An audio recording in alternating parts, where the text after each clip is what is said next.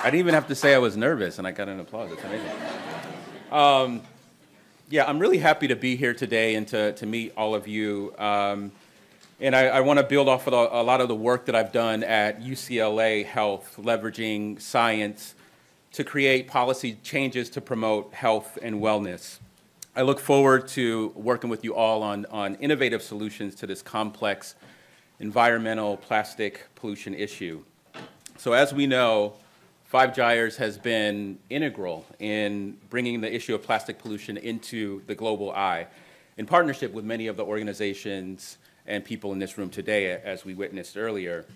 But Gyres, our mission is to empower action against the global health crisis of plastic pollution through science, education, and adventure. This symposium represents the closure of a 3-year project that will help shape some of the next steps to address plastic pollution in California. And the Bay Area is a powerful region. It's a force, because often the ideas and changes here impact every other community across the globe. So our afternoon session, we're focusing on solutions. You know, how do we really take the science and convert it to action? And we want to use this data that we heard about this morning to influence and support actions that reduce plastic pollution. And we have a very impressive lineup. Our policy panel with 5 environmental leaders will explore local policy and management options. We will hear from experts discussing new ideas and technology and the steps needed to connect our efforts here in the Bay Area to the global movement to reduce plastic pollution. So it is very appropriate that we have Jared Blumenfeld here as our afternoon keynote. Jared was appointed California Secretary for Environmental Protection for Governor Gavin Newsom in January 2019. He has over 25 years of environmental policy and management experience and has roots in San Francisco, where he was the director of San Francisco's Department of Environment. During his time in San Francisco, he was essential in passing the city's first plastic bag ban, which was also the first in the nation. So everyone put their hands together. Mr. Jared Blumenfeld.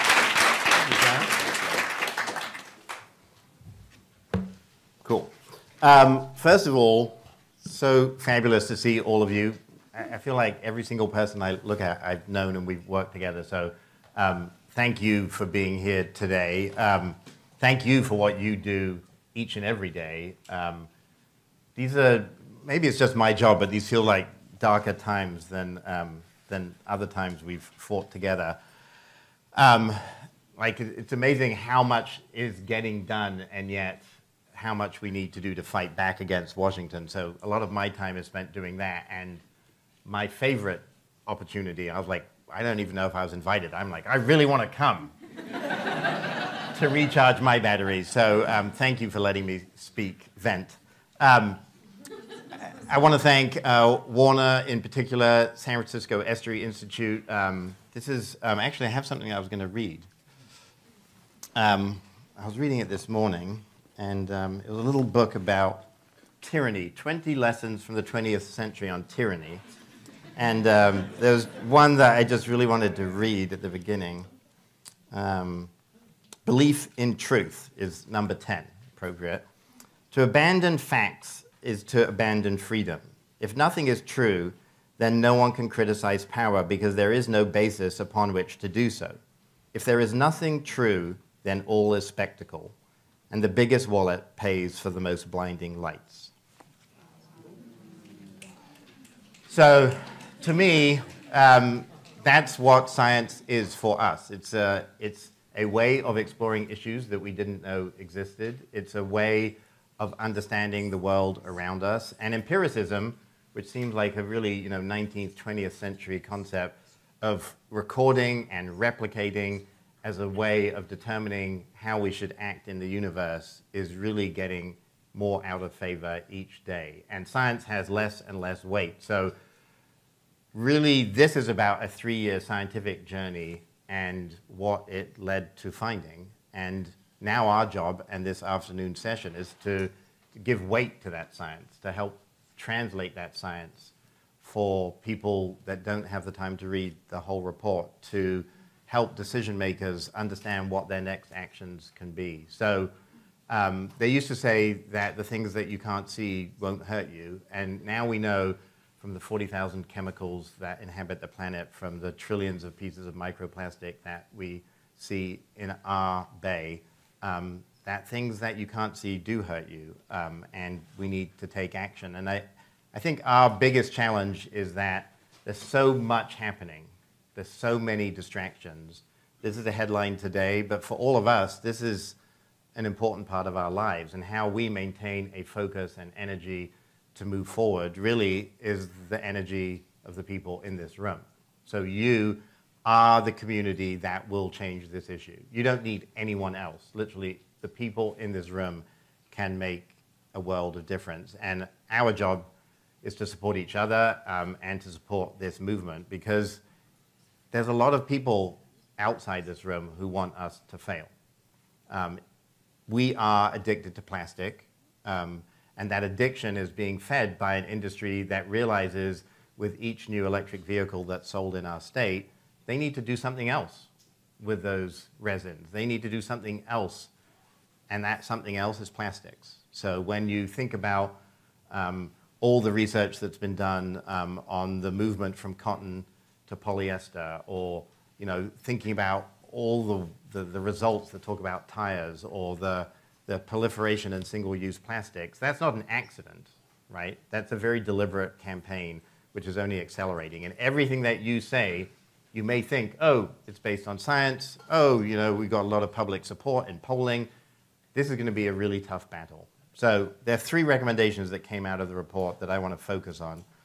The first, many of you were, I spent till 4 o'clock in the morning with the governor on Friday, the 13th of September, when SB 54 failed. SB 54 was going to be a comprehensive way of dealing with both the reduction and the recyclability and compostability of plastics.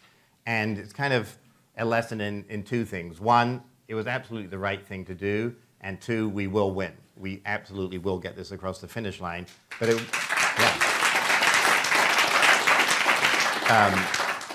the power and scale that California has as the largest state in the union, but also the 5th largest economy in the world, means you cannot make plastics or packaging just for California. And so if we can get this, and we will get this across the finish line, it will have dramatic impacts for the rest of the nation. I was up in BC, British Columbia recently, talking to them. About 95% of all the material in BC, not in Canada, just in British Columbia, ends up being recycled or reused in Canada. We had a myth, and that myth is you put our recyclables, and we kind of forgot the first 2 R's of reduce and reuse, and went right to recycling. And that unfortunately led us to a place where we just exported our problem to a far away place. And we had no idea. We still have no idea. No one in this room can tell me in 1995 how much of the plastic we shipped to Asia was recycled. You just can't. But we believed, we love useful products. We need to reduce the amount of plastic crap that we absolutely don't need to be using. And we need to set a frame where we can only buy things in California that can be recycled and reused in California. We can't be. So this will take an enormous effort. Many of you who I know in this room were not in the halls of Sacramento in those last days, but it became like a hodgepodge of this is anti-ag, this is going to complicate local recycling programs, this is preemption. It's just, now you don't even need to have a focused opposition. The more unfocused our opposition, the more they got traction. So really, who are your assembly men and women and senators in the state? You need to know that. You need to talk to them about these issues. They are bombarded by lobbyists. Lobbyists in Sacramento seem to have lobbyists. Everyone has a lobbyist. I'm like, wow. I originally kind of came with this, I don't know, Pollyanna-esque view that I just want to meet with the companies not the trade associations representing the companies, but the trade association has a lobbyist, and like it just got so much that I was never meeting with anyone. So in order to get this comprehensive bill across the finish line, we need each and every one of you to realize how important this is. A lot of what happens in Sacramento just seems probably like, wow, I'm glad we're not dealing with that. This is something that you can engage on and re-engage in. So SB 54 is a 2-year bill. We need to get this across the finish line, and it will make a huge difference. The second that you have is explore green stormwater infrastructure as a way to reduce microplastics entering tributaries and the bay. I, about 2 years ago, got a Filtrol 160 and put it onto my Samsung washing machine at home. And just as a test, and I also used a lot of different other devices just to see which worked best. And Chelsea's obviously spent a lot of time, I don't know where she is, but helping us understand what works and what doesn't work. Thinking about, and this kind of goes into the third, but what we're putting into the stormwater system, I think a lot of it is probably, and this is all conjecture, and scientists here in the room will help us understand this, but when you look at the vent from your dryer and look at the outside wall, there is a lot of microplastics clung to the wall of your house. And then that blows onto the streets, and then it rains, then it goes down the storm drains. As well as, I spent a lot of time, bizarrely, dealing with tire tread deposits in Lake Tahoe. Everyone thought that Lake Tahoe's lack of clarity was because of nitrate runoff or algae. Turns out the majority of the problem is from tire tread. So both the tire tread itself and the asphalt goes into basically PM 2.5, very, very, very fine particulate, and that clouds the lake. So we already have a campaign to really focus on this issue. And the answer there to many of these stormwater deposits is, I don't think there's as many tire treads that come off a bicycle. I don't think there's as much rubber that erodes at the bottom of your shoe. So thinking about public transit, getting people out of their cars, all the things that we need to do anyway are just exacerbated by this issue. The more we can get people onto alternative modes of active transportation, the less you're going to have these issues. The more that we can work with manufacturers to have a sheddability standard so that we understand exactly how much plastic microfiber is coming off their clothes. And on the third one, which we'll talk about in a minute, just understanding how we can build this into what we're doing. The issue that we all deal with is there's huge fatigue in the public to these environmental issues. They just keep coming one after another, and they don't know, the public doesn't know what to do. And you don't need to have a PhD to be able to take meaningful action. At the same time, individual action in and of itself isn't going to solve it. It needs to be combined with regulation. It needs to be combined with good citizen behavior in our company. So in this case, like thinking about stormwater, we had the first trash TMDL, and you heard from Mark Gold. Because of him, LA passed the first trash TMDL in the nation. We now have a trash policy at the state board. And we have legislation that Mark told you about as it relates to the Ocean Protection Council. The state board is also charged with coming up with a classification system by this summer, July 2020, of how to measure and understand plastic microfibers, and then to do more work between then and 2021. So we're doing some of that analytical frame, but we know enough from the report that Warner and 5 Gyres came out with today to take action. We don't need to wait for the next report. And we need to think about what are the concrete things that we can do, whether it's low impact development, that helps really think about bringing natural green infrastructure into our planning. You know, most planners that you talk to just love the smell and feel of concrete. Like, let's just put concrete everywhere. We know with rising sea levels that there are multi-benefits from dealing with low-impact development and green infrastructure. So when it comes to what we can all do, going to your board of supervisors, going to your public utility commissions and your water districts and saying, there's a different way of thinking about this that's going to solve many problems, from microplastics all the way through sea level rise. And then finally, your priority number 3 for the afternoon and for the rest of our lives is to identify and prioritize ways to prevent fibers from entering wastewater, starting with a pilot study on add-on filters for residential, industrial, and commercial washing machines. So this is like a no-brainer, right? We already have a lint filter on our dryers, and the reason for that is there were house fires, right? No one forced the dryer manufacturers to put it on. They were like, this is a problem. We don't want houses burning down because then no one will buy our dryers, right? So in this context, we have a similar emergency. It's just happening a little further away from the machine itself. So I think there's a huge opportunity for washing machine manufacturers to come to the table and say, we want to do the right thing. They all go to the UN and talk about their commitments to multilateral development goals and how they're going to help the environment. This is an easy one, right? It's not that hard. I traveled all the way to England, to the northern part of the country, to look at a device that will cost between $5 and $15 that can be put in every single machine that reduces 99% of the microfibers coming out of washing machines. This is super doable, but it needs all of you and your grandma and your mom and your dad and everyone in your community saying, we want this. And when a manufacturer does come out with one, you need to go and buy it, not the ones that are $3 cheaper that don't have them on. So we need these solutions to be implemented quickly, because without showing progress on these, it just becomes another chronic issue that people don't understand what they can do in their lives. So making this report actionable is about legislation, it's about individual behavior change, and it's about corporate responsibility, and together we can make a big change. Thank you.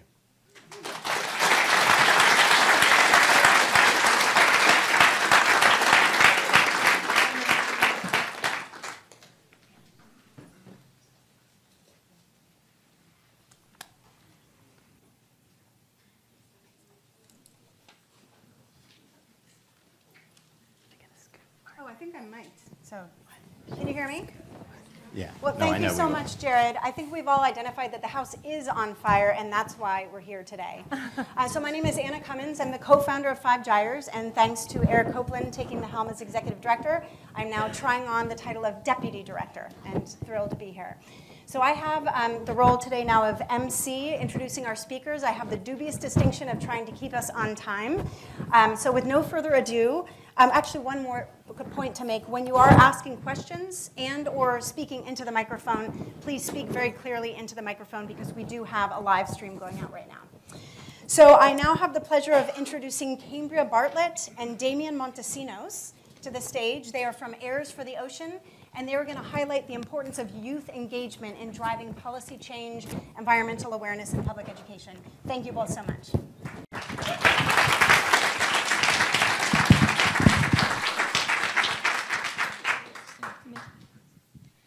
All right, hello everyone. My name is Cambria, and I'm 15 years old.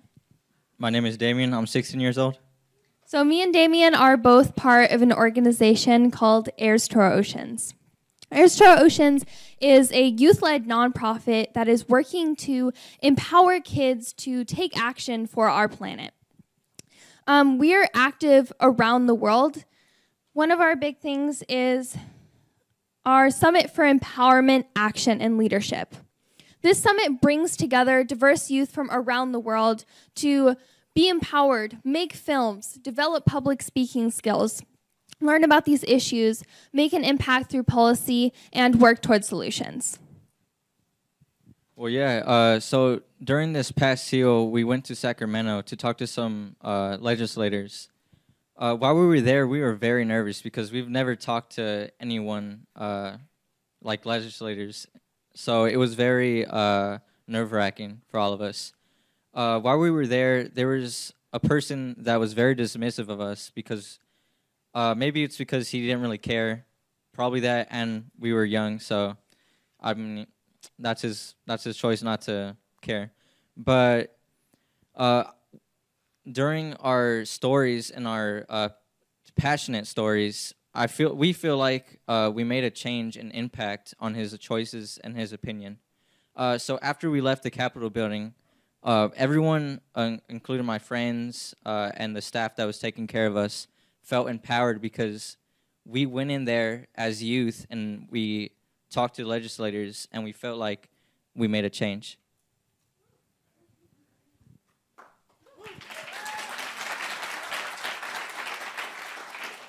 So we're youth, and we're making this change through policy. We talk to our government leaders internationally, at the UN, in DC, at our state capitals, and locally.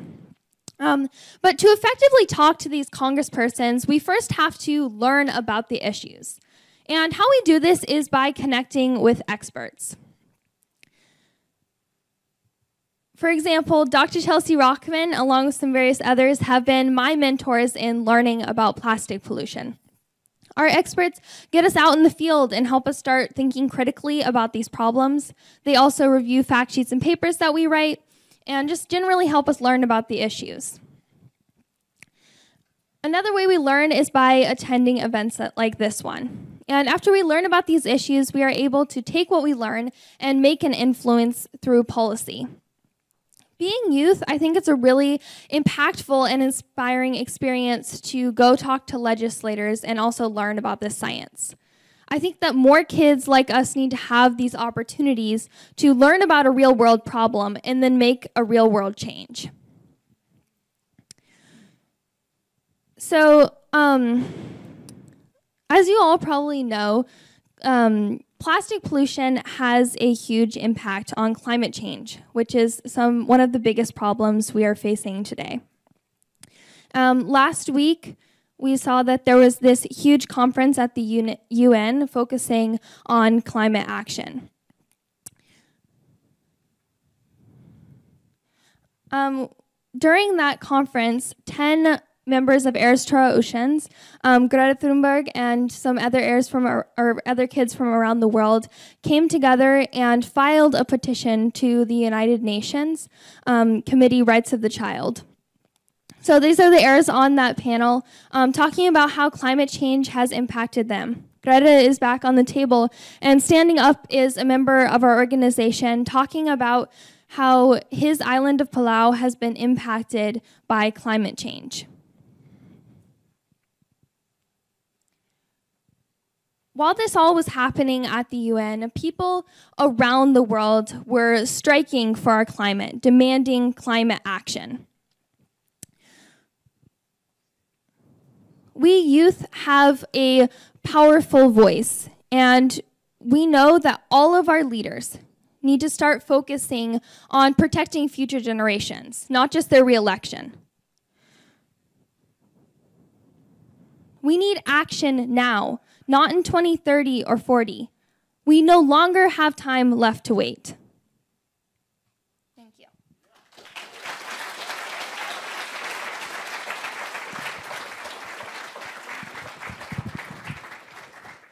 Thank you both so much. I have to say, as the mother of a young daughter, I'm particularly inspired by seeing the next generation take charge. We now have the special pleasure of having Councilmember Sophie Hahn here. Councilmember Hahn was the lead author on the much talked about Berkeley Ordinance, the Disposable Free Foodware Ordinance, and she will be joined by Martin. Come share the stage. Thank you.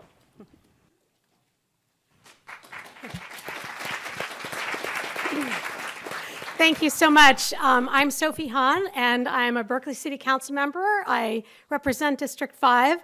And I had the honor and pleasure of working with Martin Bourque, the executive director of the Ecology Center in Berkeley, which has always been a great leader on zero waste and plastics and other related issues. And I was asked just to say briefly a little bit about what it took or how it was that we were able to actually make this single-use plastic and a single-use disposables ordinance a reality in Berkeley. And I think the main message that I would like to convey is that it's not enough to know the right thing to do. I think that's one of the mistakes that the environmental movement makes, which is knowing that you're right and thinking that's enough. Because you also have to know how to do it right. So first you have to know what is the right thing to do, and then you have to know, how do we do this right? Because regardless of whether what we're doing now is right or wrong, When you ask people and systems to change, you're asking real people who are invested in the status quo in a variety of ways, and not because they're bad people, because that's just the way things have been. You're asking real people to make changes. You're asking people to change personal habits. You're asking businesses to do their business differently. You're asking suppliers to supply different products. You're asking for a change in the real world. And if we really want to get where we need to be quickly, and I commend the young people who just spoke, looking for them, for the urgency that they are providing, but we still have to do it right. Otherwise, we don't really get there. So I think the main theme of how we worked is partnership, partnership, partnership. The Ecology Center, Martin, they came to me. That's, I don't want to take the spotlight here. And that's why I asked for Martin to be here with me, because this was a partnership. He had already convened a whole bunch of organizations, and I'll have you explain a little bit about that as well. And they were ready. They knew what was right. They knew the right thing to do, and they had talked about it a lot. They had a 30-page proposal of legislation, but they needed to translate that into legislation that could be passed, and they needed to get a government body to do that. So they came to me and to the mayor, and we said, okay, we'll do that. So we took the right thing and we turned it into legislation that could work. And one of the things that we emphasized, and that I emphasized very strongly, was we had to view the businesses and the people in Berkeley as our partners, not people who we needed to tell them, you're wrong, you don't do things right, you use plastic, you throw things away, but our partners, the people we need to have buy-in from, and we need to help them make a transition from the world the way it is right now to the world the way we know it needs to be. So we did a ton of consultation with our business community. We went and visited restaurants, and we looked at really simple operational things. Where do their supplies come from? Where do they store them? How big are the spaces where they store their materials? What are their personnel issues? How do they train people? We heard them tell us really basic, everyday problems. There's a lot of turnover. They can't keep employees. They have to retrain people all the time. New systems are really burdensome for them. So, you have to go and work with the people on the ground who are actually going to have to implement the change. And kind of mashing together the highest aspirations of the advocates, some of whom I'm now seeing are in the room, with the reality on the ground of what it actually takes for change to happen, I think we were able to come up with something that really works. And then the Ecology Center organized, with all our other partners, organized a movement. They organized hundreds of people to come to our city council meetings and testify. They talked to anybody who had a question or concern about this newfangled legislation that was asking a lot of people to change how they do things. We ended up with a unanimous vote at the city council. We have very high buy-in from the businesses in Berkeley, and we are going to make this transition in a way that is manageable for the actual people who have to implement, and that also gets us to the right end. So you got to know the right thing, and then you have to do it right. And I'm going to give Martin just a little bit of my time to our time.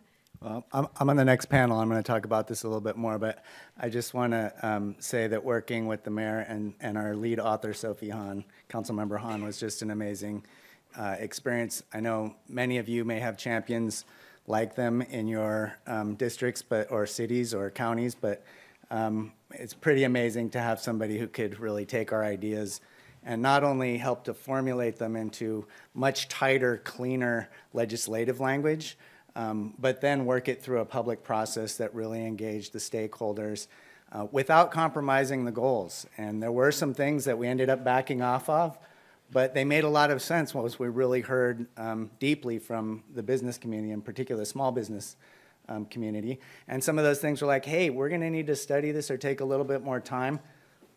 So there may be a 2.0 that comes up down the road, but let's get over some of these major hurdles first. And taking a commitment to reduction of disposable foodware overall, not just plastic, but the compostable and paper and non-compostable, non-recyclable stuff too, and really focusing on that being the central core message. Jared mentioned that, you know, the plastics industry has jumped over reduce and reuse and gone straight to recycle, and that's a big problem that we're facing now globally. This is trying to bring reuse back. It's trying to focus in on reduction, and I think that's what's innovative about it.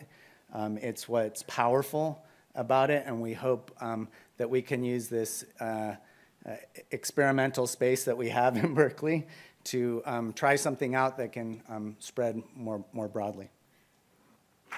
Thank you so much. And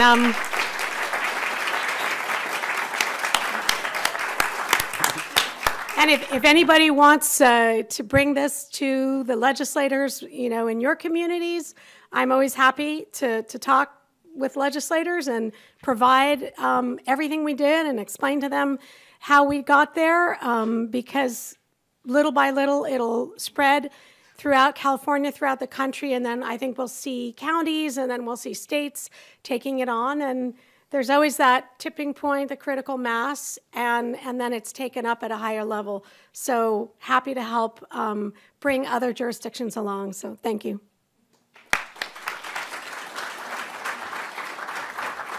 Thank you so much, both of you, and I think we will take you up on that. We are looking to Berkeley very closely in Los Angeles to do something comprehensive, and I think that just speaks to the Bay Area's continued leadership in setting the standard that the rest of the state adopts. I'd like to invite Carolynn back up to the stage now to talk about data-driven solutions to microplastic pollution. Thank you. Thank you, Anna.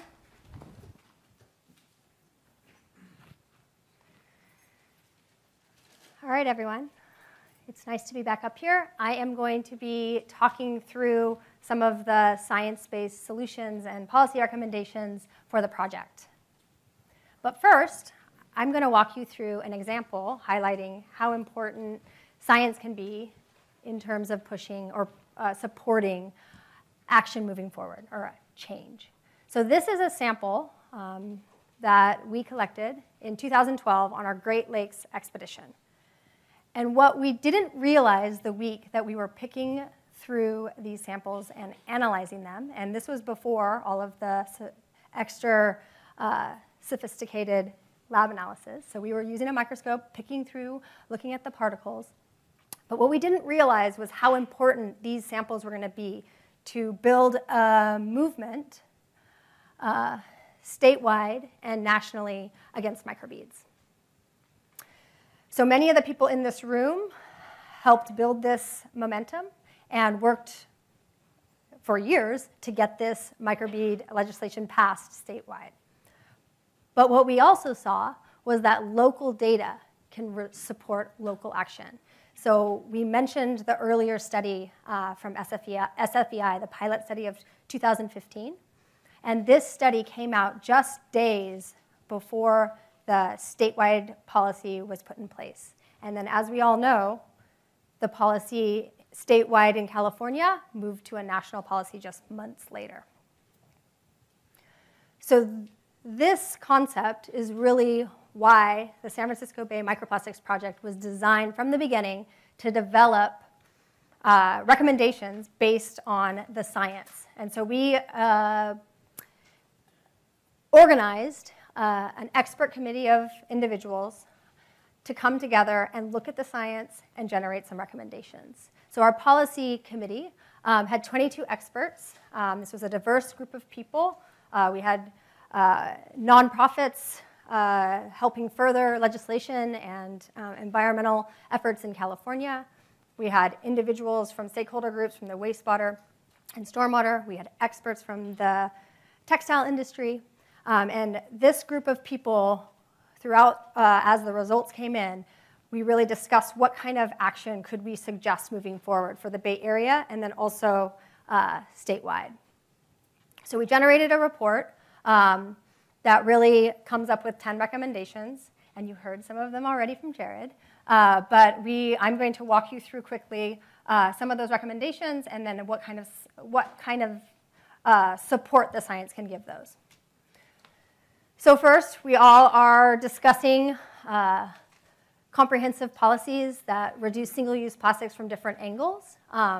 We have a huge success that happened earlier in Berkeley, and we want to build off of this.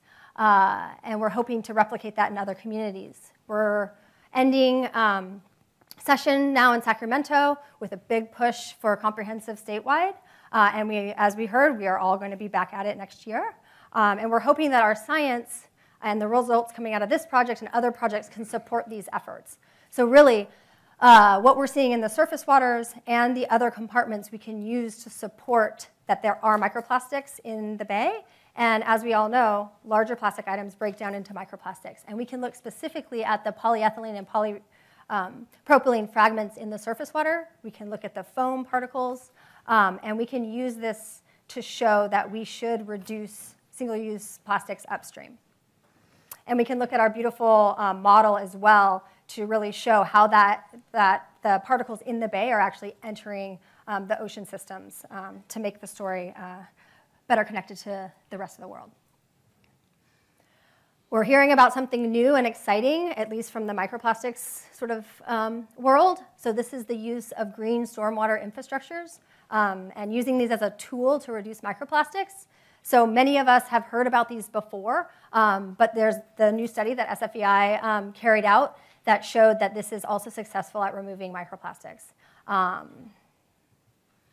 And we can look to the stormwater pathway for data to support this. And we also know that we need to do more research on the stormwater system to understand more information about how these particles are making their way into the systems and what kind of particles. So we do know that black rubbery fragments, likely linked to tires, are in these systems. And we can explore what kind of solutions that could look like. But we do need more research moving forward. And then filtration has been discussed. This is a hot topic in the microplastics community. And really, as we discuss this in our stakeholder groups or in our committees, it seems like there's more of a focus of understanding where to put these filtrations. It would be great if we could just say everyone needs to have a filter, but we really need to be confident when we're putting out a solution that it's a good solution to be putting out. So we are suggesting that a pilot study or something of the sort, which we will hear more about in the afternoon, would be put in place to understand where would be the biggest, most effective place to put these filtration systems. Is it the commercial facilities or residentials or all of them? So it's after we do some of these studies, we can understand what kind of legislation, what kind of policies we could put in place moving forward. And then we know that this is a pathway of microplastics. As we're seeing in the study that stormwater does seem to have more particles going into the bay, but we know this is a spot that we can control microplastics right now. So I think this is an opportunity where we can look at this solution as something that we can put in place right now. So I think that's how we can support this idea moving forward. So other ideas that were coming discussed and that are described in the recommendation document is really looking at, there's some questions around airborne microplastics, which I think we've briefly talked about today, but that is something that has been identified as a question. So that is more research is needed there. Long-term monitoring, helping to understand if these policies are effective. And we've heard this concept already this morning. So we want to understand if we're putting these in place, putting in policies in place, we want to understand how effective these can be long-term.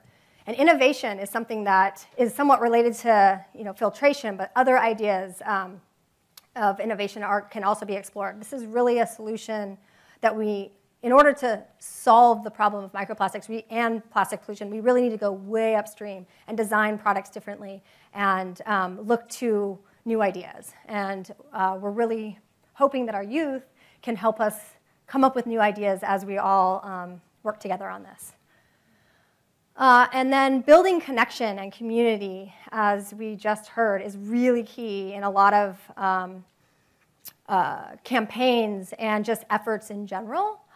So we know there's a large trash effort, or trash reduction effort in California through the trash amendments. And better bridging those worlds is really important, and I think our project has really started doing that. And so I hope that we can really continue working as a movement together to really tackle the problem of microplastics and macroplastics in California. So something super exciting that we heard about this morning is the Ocean Protection Council is developing the first ever, I double-checked on this, the first ever microplastic strategy statewide. And this is identifying research goals, but also looking to policy. So we have an option here as this is being developed to really give our opinion and influence what ends up being in this strategy. It is the first ever. And so I guess I'm going to leave or introduce Anna here in a second, or bring her back up here to really get us thinking about what kind of goals should be included in this strategy. And she's going to speak a bit more, I guess, global on the issue and bring it to a larger level so that we can really think on how we can best set some goals in this strategy. All right, thank you. Thank you, Thanks again, Carolyn. It is truly, well, clicker. It's truly been an honor to work with the team, this amazing team at SFEI, as well as Dr. Chelsea Rockman, our friend and colleague, and many other people in this room on this project to better understand microplastic pollution in the San Francisco Bay and connect the dots better between the materials and the packaging and the single-use plastics that enter our nearshore environment and the ocean dynamics that carry our synthetic waste out to sea. Now, having spent the first 4 to 5 years of our work at 5 Gyres doing scientific research on plastic pollution in the world's oceans as well as freshwater systems, we've seen firsthand the power of vetted science to drive upstream policy change.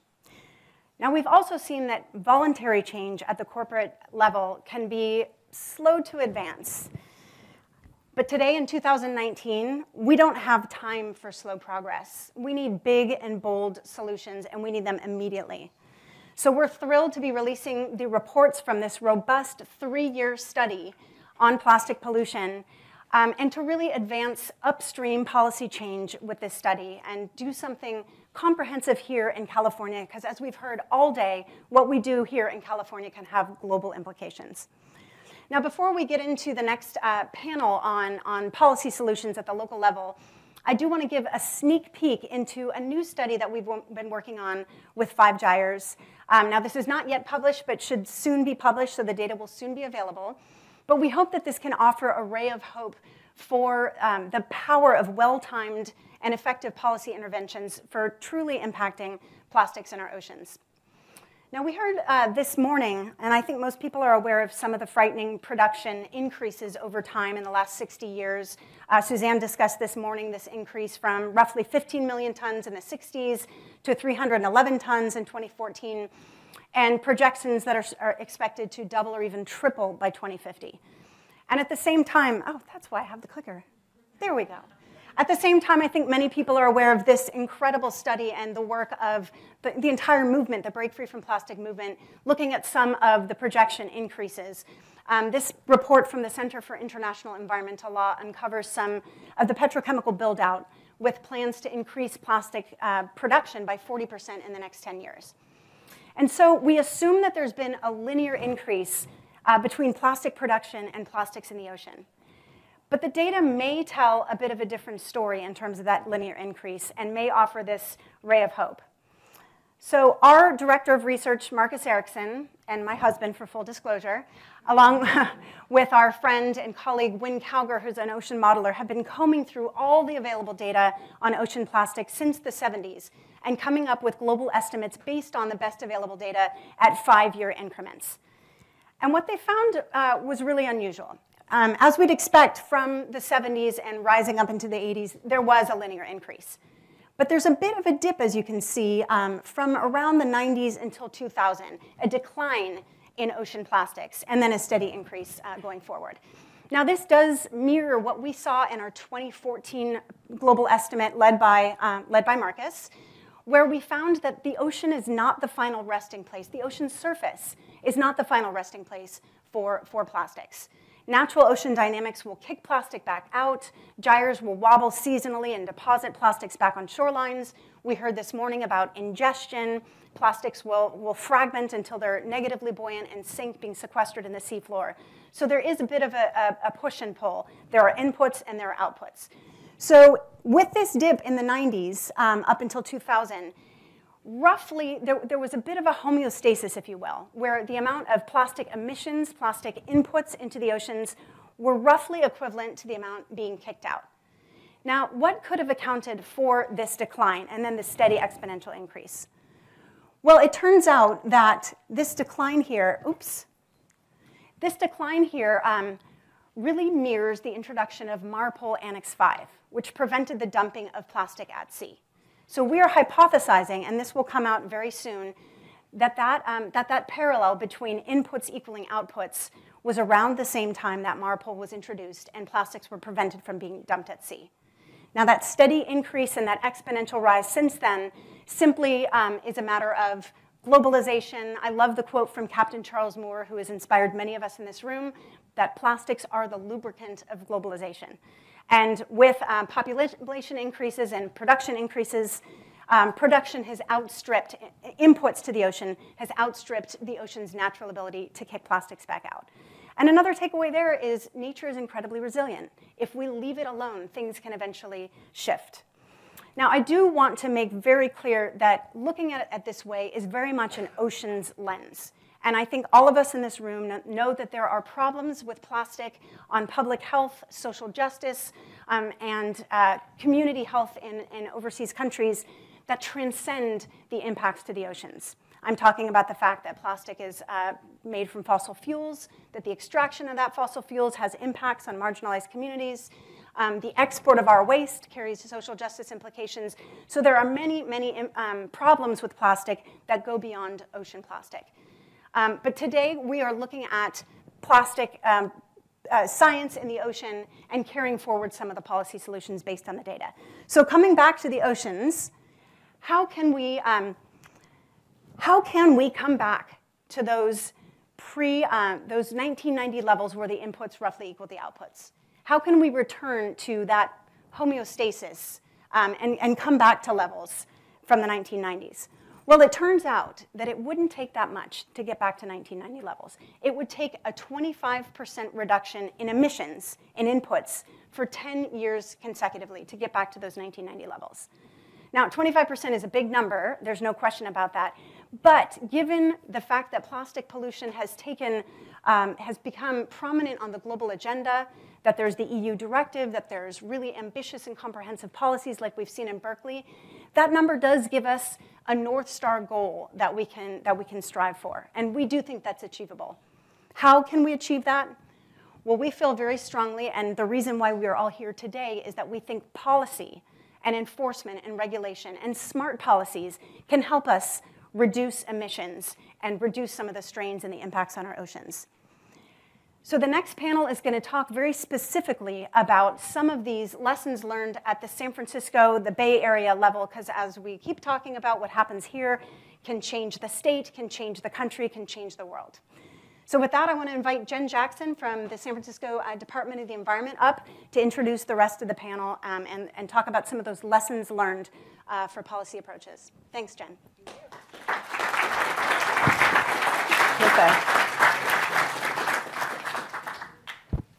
Hoping this is on. Can everyone hear me? Okay. So we have a panel of 5 that's going to talk about local policy, and then we also have one person who's going to talk at the federal level. So I'd like to go ahead and invite our speakers up. So Miriam Gordon from Upstream Solutions and Martin Bourque from the Berkeley Ecology Center. I'm calling them up in the order that we're going to go. We don't have a lot of time. And then we have Chris Sommers from EOA and Sherry Lippiatt from NOAA, National Oceanic and Atmospheric Administration. So we are going to talk quickly. Each of us has about 5 minutes to talk about policies and programs that each of our agencies have implemented or organizations have implemented. And then we're going to have some time for discussion. And so with that, I am going to go ahead and step away from that other mic and hand the baton over to Martin, who's going to speak first.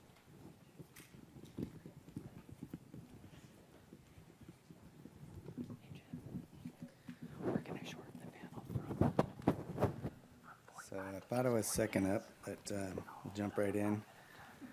I'm Martin Bourque. I'm at the Executive Director of the Ecology Center. We have been in Berkeley since the run-up to the first Earth Day, so we're about to celebrate 50 years.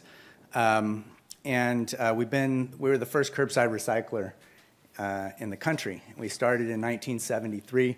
This is Berkeley's dump. This was the old solution. It was dump it in the bay, and then it became burn it.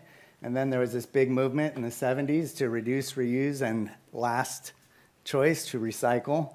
Out of that came growth in recycling and expansion, which ended up being collect, sort, export. You guys are pretty familiar with that. But when we got into it, there was an idea that we should first cause no harm, and that's something that the Ecology Center has held on to pretty tightly. We got into it for some pretty basic reasons. We wanted to reduce waste, we wanted to reduce toxics, we wanted to save natural resources, we wanted to create jobs, we wanted to do something local at the community level, and we wanted to confront consumerism. From the beginning, really starting later in the late 70s and 80s, but really from the beginning, we had big questions about the recyclability of plastics. And this is some old artwork from some of our newsletters going back a few years that I hope you'll appreciate. But, it was environmental, labor, health, the markets. Hello, we're dealing with that now. Downcycling, meaning turning plastic into something that's sort of like carpet, maybe one step away from the landfill. And we have a long history fighting greenwashing around plastics. And I just wanted to note that the situation that we're in today, that I'm assuming most people in the room are familiar with in terms of national sword, China policy, and export policies around recyclables, both plastics and paper, which is highly contaminated with plastic. A lot of this comes out of things that we could have predicted. The bottle bill in California, we moved from rewashable, reusable glass to plastic bottles.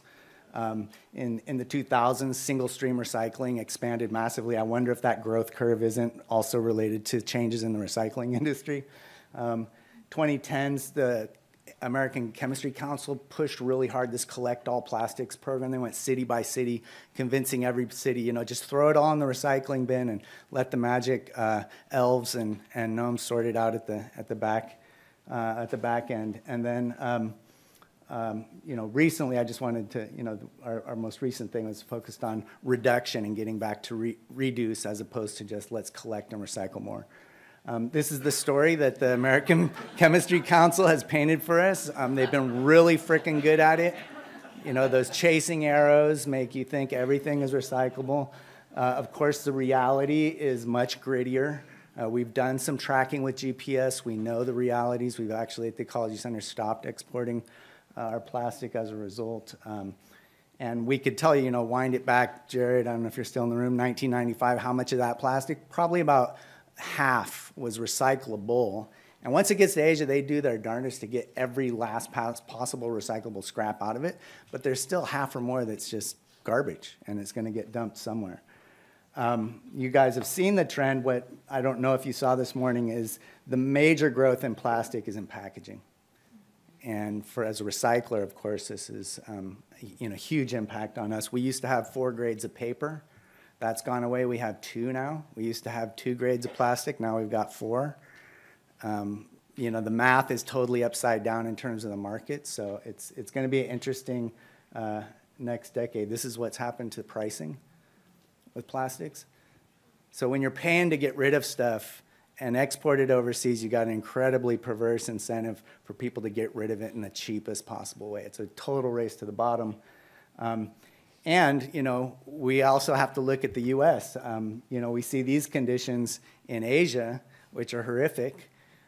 If we choke off that export model, which I think is appropriate, and contain it all in our state, we're going to see all this crap piling up somewhere.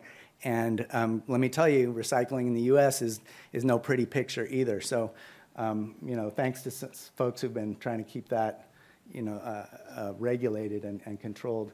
In Berkeley, just to get to the ordinance real quick, some of the driving factors, people in here worked on these stormwater regs. Thank you. It helped tremendously.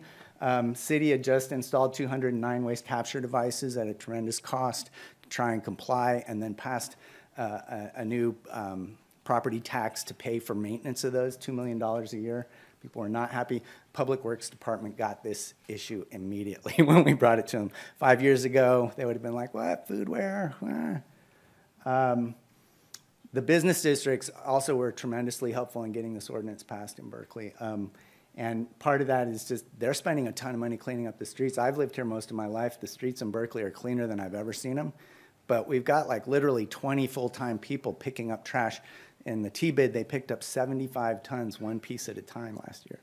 So they were pretty ready to go. Councilmember Hahn, you know, when she ran in 2016 and was elected in that horrific election or wonderful election, depending on whether you're looking local or national, you know, she said she wanted some reduction. She didn't want to just invest in more infrastructure. She wanted reduction policies. And so we went to work, and you know, we're lucky here in the Bay Area to have so many organizations and activists and smart people who helped. Some of you are in the room, Miriam especially, but you know, wouldn't have happened without all of this. And I also want to point out the role specifically of the zero waste classroom and having third graders who are incredibly articulate involved in this process. We created 3 subcommittees and really got to work. There was a lot done at the business outreach level and at the consumer outreach level, petition gathering, social media, press, all of that work. At the business level, we did business surveys, one-on-one spokesperson recruitment, site visits, follow-up, and Councilmember Hahn and other council members actually went to the back of restaurants and talked to them. So it was really pretty deep and powerful stuff. The legislative work, couldn't have done it without Miriam, amazing crafter of language and being able to fit these things together conceptually. Are people familiar with what it does? Just a quick run through.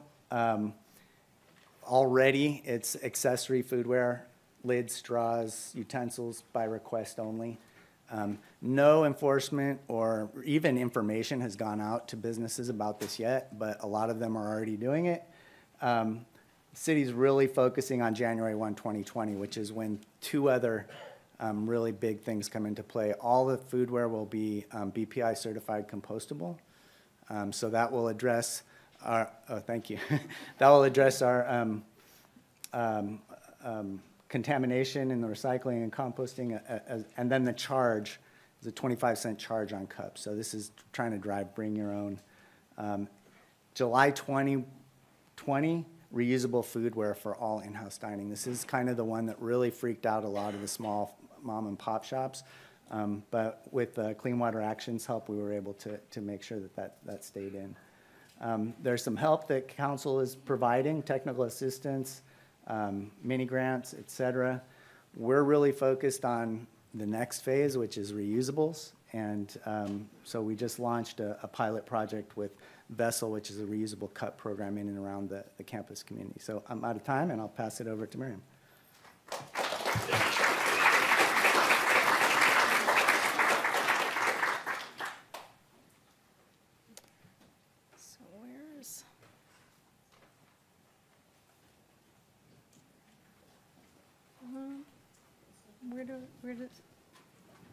Sorry, here we go. Great, thanks, Martin. So I'm Miriam Gordon, and I am the program director for Upstream. We are a national NGO, and our mission is to find innovative solutions to plastic pollution. And one of the ways that we do that is, it's been said so many times today, we sell ourselves, we go upstream in our focus on policy. And so I'm just going to take you on a little journey with me in policy from the waste end to the front end of the life cycle of plastics and single-use packaging, because that's where we need to go. We need to go upstream in its life cycle. When we look at what we need to focus on to solve this plastic pollution problem in our waterways, we need to look at what are the biggest sources, what's the greatest a number of products, because really our policies are focused on products. And we find that food and beverage packaging is by far, as a category, the biggest contributor.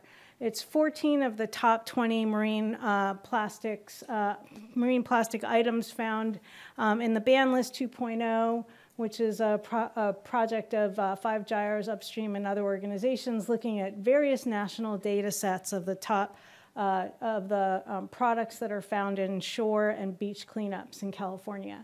So 14 of the top 20 marine plastic items are food and beverage packaging. It's 70% of street litter, according to a Bay Area litter study that I spearheaded when I was at Clean Water Action with 5 different jurisdictions. It's 30% of the solid waste, municipal solid waste generated in the United States. So food and beverage packaging is the big kahuna. And if we're going to address the problem at the source, we really need to focus on that. What Martin just said and what several others have said is that really well, actually, I just want to go back for a second. When we talk about single-use food and beverage packaging, we're talking, and plastics, we're talking about products that are used in a matter of minutes, but are then need to be discarded. And so these are going to be our forever pollutants because they just keep degrading into smaller and smaller pieces, micro and nanoplastics, but they are not designed to disappear. They're designed to persist. So is that the right way for us to be using our plastics? We have to ask ourselves. Policies to date have focused on the waste end. So our policies in California and all across the country are focusing on solid waste in terms of it being a landfill problem rather than a consumption problem. And so our policies are designed to promote diversion from landfill. And what that means essentially is recycling and composting rather than ending up in landfill. And also another policy approach that has been discussed today is cleanup. Cleaning it up once it enters the marine environment or preventing it from entering the environment. So we're talking about all these things that happen once we have the problem at the end of life. But what we're learning is that these approaches aren't working. We really can't recycle our way out of the food and beverage packaging mess. For one thing, we've been trying for a really long time, and we've only gotten to about 5% in this slide, 9% according to many other statistics of plastics that are being recovered, and not all of that is actually being recycled. But even if something is technically recyclable, even if it's made out of a kind of plastic that can be recycled, the real question is it being recycled?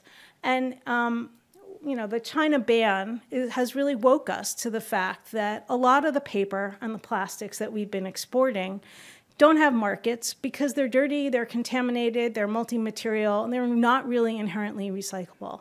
Even if they were, once they were contaminated with food, it's still dirty, and it's still going to be pulled out and still sent to the landfill. So it's really hard to design food and beverage packaging for recycling. So a lot of people want to move to compostable. But we're also learning, just as we're learning that we can't recycle our way out of this, we're also learning that we can't compost our way out of this. Because as the Oregon composters have said en masse, and as Waste Management has recently reported, in many of the commercial compost facilities out west are saying, we don't want your compostable foodware. We particularly don't want bioplastics because they don't degrade quickly enough. This is another case where in a lab setting, when you're looking for certification, yes, it can work. But out in the real world, it doesn't degrade quickly enough. Often it just degrades into smaller pieces of plastic that contaminates the compost. And all of these commercial composters are saying what we really want is food waste and yard waste. That's the stuff that has nutritive value, that creates good quality compost. But when you put your PFAS-coated fiberware and paperware in our compost and you put your bioplastics in our compost, we can't sell it. It doesn't really have value. So we're learning that really maybe this isn't the right way to approach food and beverage packaging. So as I've been saying, you know, we've been focusing at the bottom of this hierarchy, waste and stuff. Oh, no time remaining. Okay. What we really need to do is focus at the top and go upstream. So just a real quick review of what have we been doing. Is there a pointer here? So I've been categorizing the policy approaches that we've been employing in California, and and looking at some of the things that have been enacted recently. And when you look at the different materials on the left and the percent of bay litter that they represent, some of these things are very, very small percentage. You know, like polystyrene, which is 1 to 2%, or straws or utensils, you know, together 5%, or water bottles 1%, or plastic bags somewhere around 5%. The real kahuna are the cups and containers. Together, that food packaging is 40% of what's ending up on our streets as litter, according to the Clean Water Action study. And so we have to look at when we look at the outcome of our policies, what are we getting? Does the policy result in reducing the overall materials that are being used and preventing them from ever becoming a waste that we have to clean up or recycle or compost? Or are we just choosing alternative materials? So that's one thing I really wanted to drive home for you all, is that, yeah, we are here at a Microplastics Symposium. But sometimes when we just ban plastic, what we get are other single-use items made out of paper and fiberware, and those have bigger environmental impacts outside of the marine environment. So we have to look not only at whether we're reducing plastics in the environment, but are we reducing plastics and packaging overall so that we're not transferring our problem to climate or by cutting down more trees or growing more crops. So this is a bit complicated. I'll leave you with it. You'll have copies of it. But I want to say, if you look at the check marks, really the ones that give us the most bang for the buck are the policies that aim at reducing the greatest number of products. And that would be like the Berkeley ordinance, the cups and containers policy that gave us reducing a very large percentage of products, or that will anyway, and that have benefits not only in the marine environment, but in the environment overall. So similarly, the microplastics ban actually just took that whole product category out of, in personal care products, it took it out of the system completely. So that benefits not only the marine environment, but the environment overall. And when it comes to SB 54 and AB 1080, you know, it seems like something that could really drive us towards reduce, but this is going to be a 5-year process of regulatory development. So really the devil is in the details. So what I wanted to end by saying is that for right now, the really big wins are available at the local level in replicating the Berkeley ordinance. And we have the same ordinance, but a new and improved version introduced in San Francisco right now and before the Board of Supervisors. And so we have the opportunity for a really big win. And I brought with me postcards that if you are a San Francisco resident, you can send a postcard to your supervisor. I'll leave them out on the front table and ask you please to sign it. And anyone who wants to get involved in spreading these policies across the country, please do contact me. Thank you.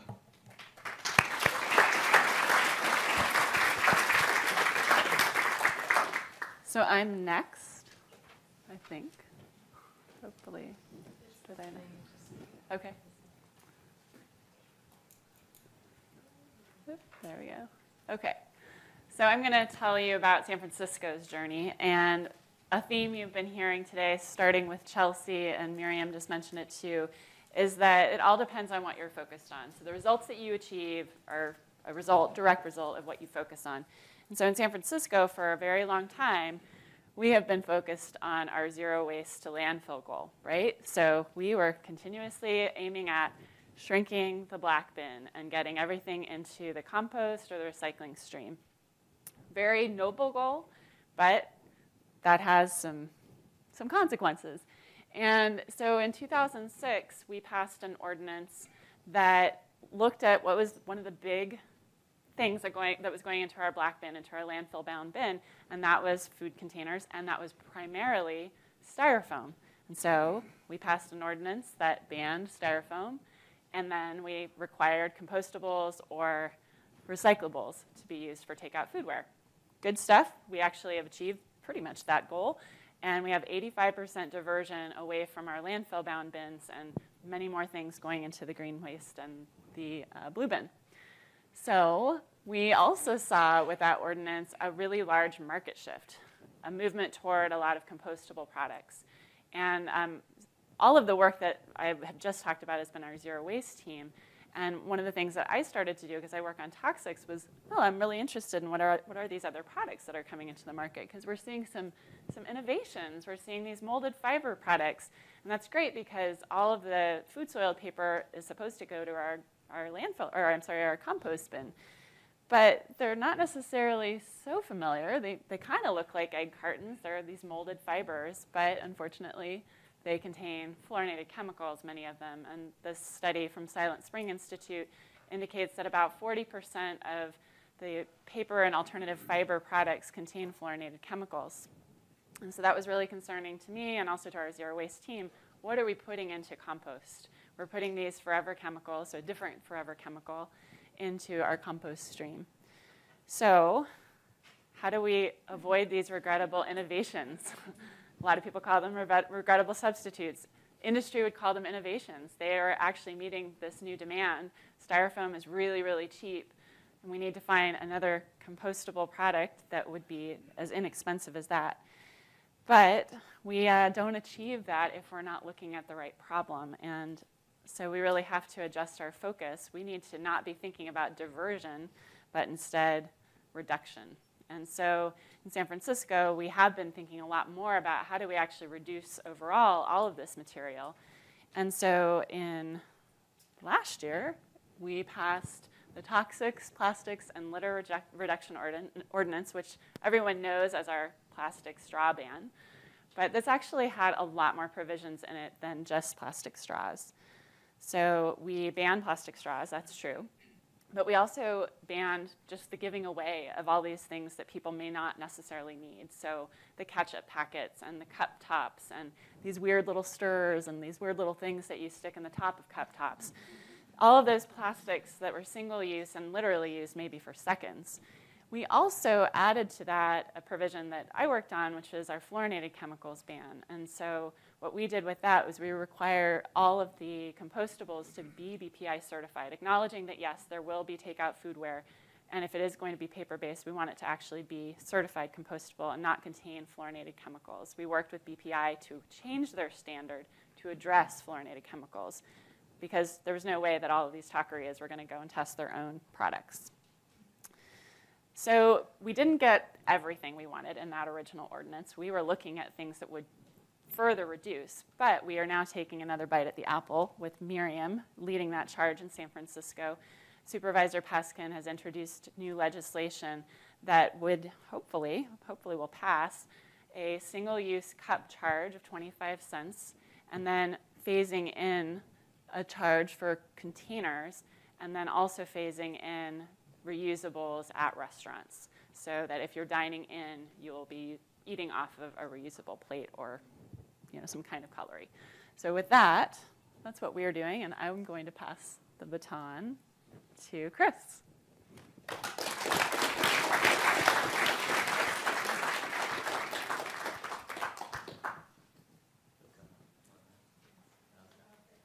I'm Chris Sommers. I work for a company called EOA. We're a small environmental consulting firm out of Oakland that's been helping municipalities throughout the Bay Area for about the last 30 years with stormwater management. So now for something completely different. I'm not going to talk about product bans or disposables or single-use products. I'm going to talk a little bit about what was discussed earlier today that Dr. Gold brought up and then was talked by Mr. Bloomfield as well, is the regulations around stormwater that have happened, and two major efforts that I think you'll all find hopefully interesting, especially in the Bay Area, that municipalities have been enacting for the last about 10 years now, 10, 15 years.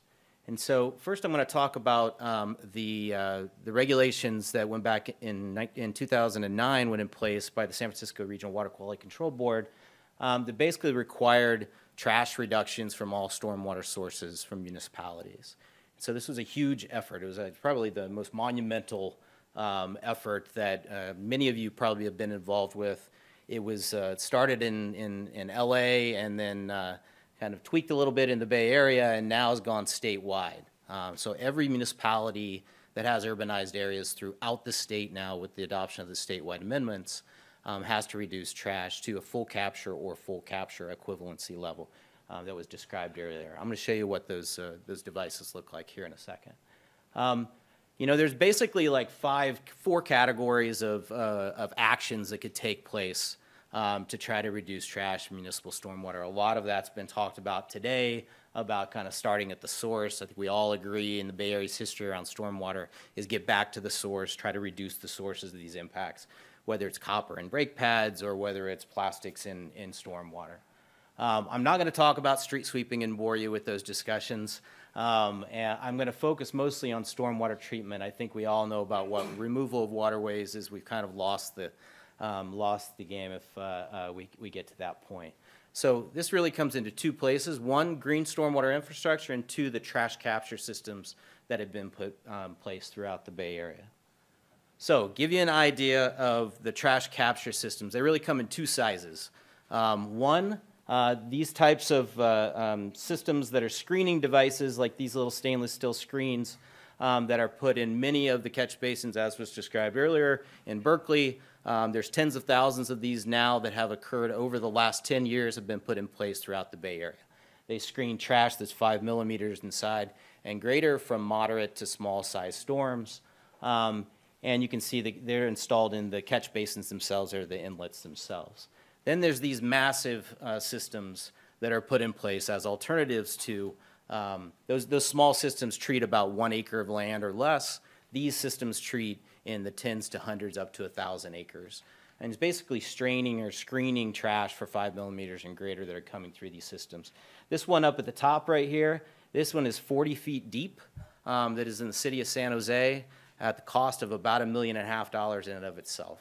It treats almost 1,000 acres of land in the city of San Jose. Just from a geographical standpoint, I work with San Mateo and Santa Clara counties mostly, and so I have good data on the kind of the level of implementation that's happened there. You've got about 235,000 acres of urbanized area within those two counties, and you can see the area in blue is what's actually treated by these full capture systems now.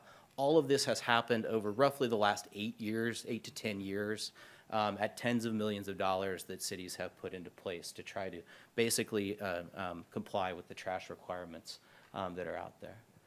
Switch gears real quick, just as background. You know, there's two main issues that we have when we pave things over an urbanized area. One, we create impervious surfaces.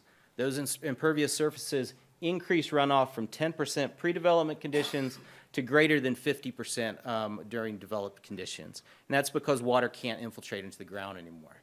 When it does that, it causes massive amounts, higher volumes and flows of water that come off of that land, which also erodes our creeks downstream as well, and it carries pollutants because now we have a very easy conveyor belt and conduit for those pollutants to get to our local waterways.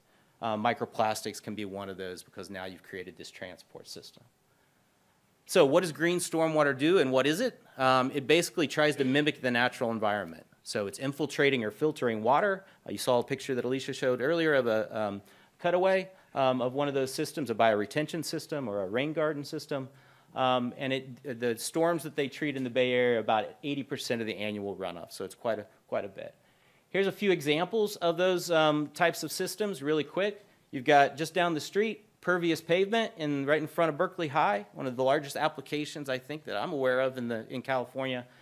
These planters that have downspouts coming from the roofs. You've got these cutaways. You'll see a lot of this stuff out in the urban environment now. I'm like, what is this thing?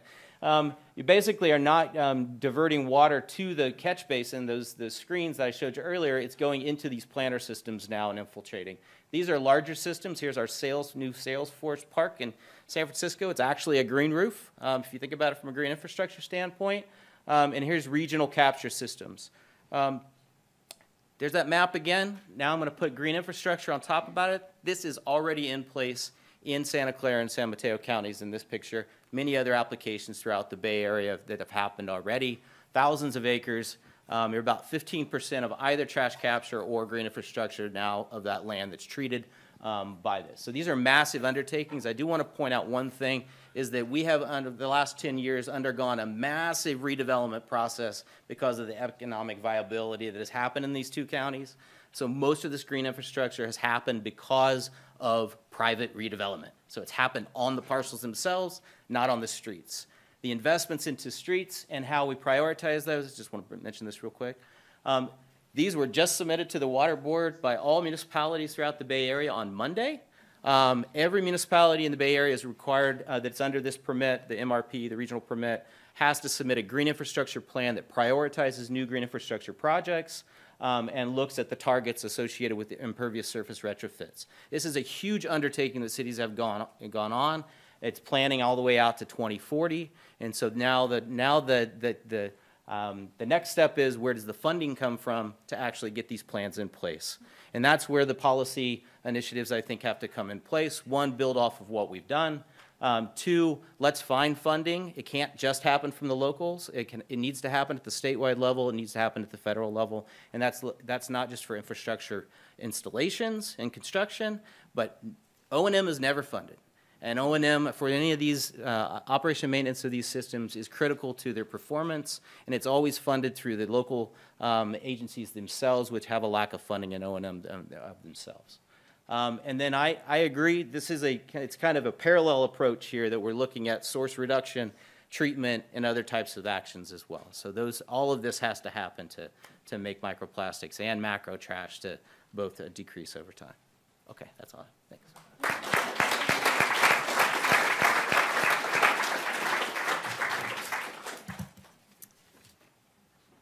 All right. Hi, everyone. I'm Sherry Lippiatt. I'm the California Regional Coordinator for the NOAA Marine Debris Program. And so I'm going to take kind of more of a step back and talk about how federal efforts fit in and can support local initiatives. So first, federal marine debris legislation that has been passed. In 2006, the Marine Debris Act established the NOAA Marine Debris Program and designated us as the federal lead on addressing this issue. And it's important to point out that we are non-regulatory and have no enforcement authority. In 2012, the Marine Debris Act was amended, and together those laws provide the following mandates for NOAA: to identify, determine sources of, assess, prevent, reduce, and remove marine debris, provide national and regional coordination, grants for marine debris projects, conduct outreach and education, address severe marine debris events. In 2008, so late last year, the Save Our Seas Act was signed into law. So that reauthorized the NOAA Marine Debris Program at the same authorized appropriation level of $10 million and provided additional mandates on interagency collaboration on outreach and promoting international action. So our grant programs are an important way that we support local projects. So our prevention grant opportunity is focused on projects that raise awareness and lead to lasting changes in behavior. So these are often focused on reducing the use of single-use disposable items. This grant opportunity is open now, and the letters of intent are due November 5th. We also have a research grant opportunity focused on better understanding the impacts of marine debris and advancing the state of the science. And in recent years, those projects have been focused on ecological risk assessment at population level impacts, so like Suzanne was talking about this morning, exposure response studies, and fate and transport. And then lastly, we have a removal grant opportunity focused on removing debris that is impacting NOAA Trust resources. I'm going to kind of skip this in the interest of time, but bottom line, data is important. And I'll really just focus on the California Ocean Litter Strategy. So development of these regional marine debris action plans is an important way to bridge national and local initiatives and to really message those local priorities up to national decision makers. And as we've heard, I think a lot of the rest of the country really looks to California as leaders on this issue. So I think it's especially important here in California. And we've had the pleasure of partnering with the Ocean Protection Council on developing this strategy, bringing stakeholders together. And we had a couple of goals in mind for the process. So first, updating and expanding a 2008 OPC strategy. And so that strategy was really focused on state agency actions, and we expanded that to include actions that various stakeholders could contribute to, and updated it after 10 years had passed. We really hope to improve coordination among organizations that are working on marine debris in California, galvanize new action on addressing the issue, provide a mechanism to track progress over time, and as I mentioned, inform decision makers. So, speaking for NOAA grant opportunities, we try to prioritize projects for our funding that are within these action plans. So it's a 6-year strategy and has 6 different stakeholder goals with 64 specific actions. A quick summary of the goals themselves. There's a clear emphasis on source reduction, with the first goal focused on policies and incentives at the point of sale for common ocean litter items. The second goal is focused on extended producer responsibility and changes in product design. The third goal is focused on waste management and interception of litter on land, as Chris was just talking about. Goal 4 is research into existing and emerging issues, and so there's a big emphasis here on microplastics. Goal 5 is focused on behavior change and consumer education to reduce the purchase of common ocean litter items. And then the last goal is focused on our ocean-based debris prevention and cleanup. So OPC and NOAA are continuing to engage stakeholders in the process through regular progress reporting, webinars, and newsletters, and we're planning a workshop next summer. And just last, I'll pitch that we have a listserv for updates on all of those actions, as well as different funding opportunities as they become available. So definitely encourage folks to check that out. Thank you. Thank you all so much. Unfortunately, we're out of time for questions. It's tough to give 5 brilliant people 5 minutes to save the world. But we are going to take a 5-minute break for people to stretch their legs. We will have a 2-hour social where you can accost them with all of your questions and ideas. As you're standing up to leave, though, I did just want to call attention out to a groundbreaking new film that really goes deep into some of the justice issues associated with our broken recycling system and how that affects overseas countries. Attention to Steve Wilson in the back of the room as the director of that film, called The Story of Plastic. Okay, the brainchild of the film, and it's premiering at the Mill Valley Film Festival on October 6th. Check it out, and now go take a break. Thank you. And if you're a San Francisco resident, come fill out a postcard.